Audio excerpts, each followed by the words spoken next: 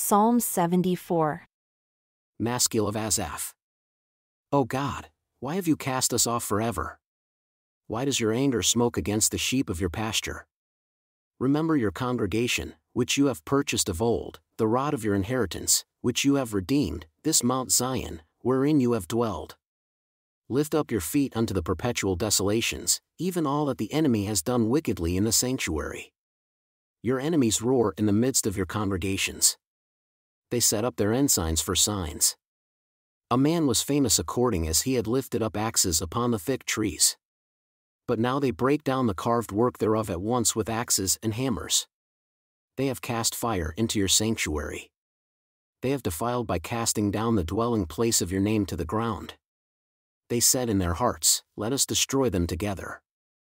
They have burned up all the synagogues of God in the land. We see not our signs. There is no more any prophet, neither is there among us any that knows how long.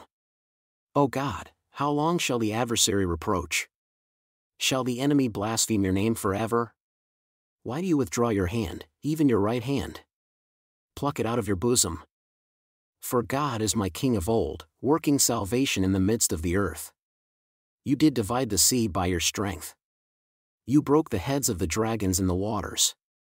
You broke the heads of Leviathan in pieces and gave him to be food to the people inhabiting the wilderness. You did cleave the fountain and the waters. You dried up mighty rivers. The day is yours. The night also is yours.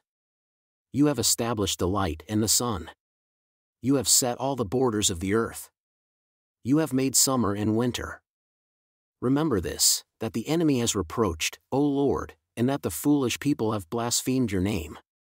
O deliver not the soul of your turtledove unto the multitude of the wicked. Forget not the congregation of your poor forever. Have respect unto the covenant. For the dark places of the earth are full of the habitations of cruelty. O let not the oppressed return ashamed. Let the poor and needy praise your name. Arise, O God, plead your own cause. Remember how the foolish man reproaches you daily. Forget not the voice of your enemies.